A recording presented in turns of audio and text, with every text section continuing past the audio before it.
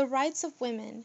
The contest with the South that destroyed slavery, wrote the Philadelphia lawyer Sidney George Fisher in his diary, has caused an immense increase in the popular passion for liberty and equality. But advocates of women's rights encounter the limits of the Reconstruction commitment to equality. Women activists saw Reconstruction as the moment to claim their own emancipation. No less than blacks, proclaimed Elizabeth Cady Stanton, women had arrived at a transition period from slavery to freedom. The rewriting of the Constitution, declared suffrage leader Olympia Brown, offered the opportunity to sever the blessings of freedom from sex as well as race, and to bury the black man and the woman in the citizen.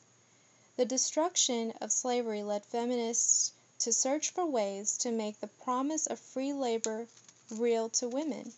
Every issue of the New Women's Right Journal, The Agitator, edited by Mary Livermore, who had led fundraising efforts for aid to Union soldiers during the war, carried stories complaining of the limited job opportunities and unequal pay for females who entered the labor market. Other feminists debated how to achieve liberty for married women.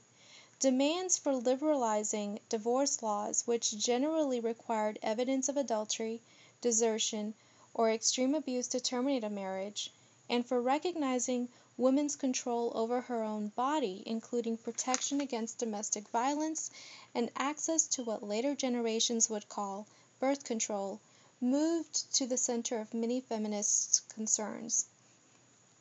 Our rotten marriage institution, one Ohio woman wrote, is the main obstacle in the way of women's freedom.